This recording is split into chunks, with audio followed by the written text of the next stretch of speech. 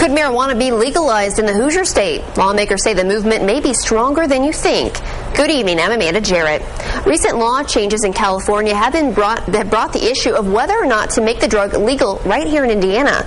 News 10's Rondrell Moore explains why some lawmakers are taking notice.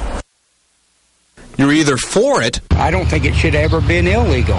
Against it. No, I don't think it should be legalized at all, ever. Or somewhere in between. I'm really happy with the medical findings if it does come true. But all sides agree the debate on marijuana legalization is getting heated. And not just on the West Coast. It's been surprising to me because there's not ever been this level of activity on this subject, certainly since I've been in the Senate for the last 8 years anyway.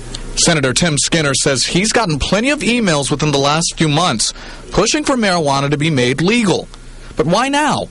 Well, he says California's drug policies are one of a few reasons, but financial concerns may also play a part.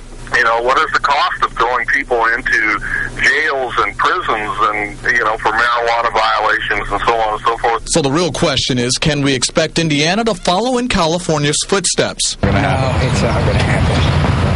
I'd like for it to. Yes, I'd hope so. If it cures cancer or anything else. Hopefully not. Yeah, I hope not. And while lawmakers may hear rumblings of change, To answer your question, no, I don't think it's going to happen here anytime soon. the debate continues on.